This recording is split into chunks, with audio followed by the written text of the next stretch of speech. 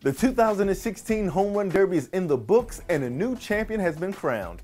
Marlins outfielder Giancarlo Stanton is taking home the trophy and in remarkable fashion. Stanton defeated White Sox third baseman Todd Frazier in the final round.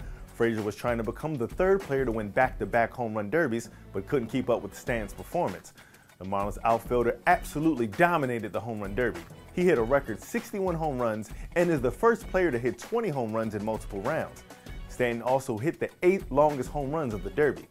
With the win, he becomes the first Marlins player to win the event.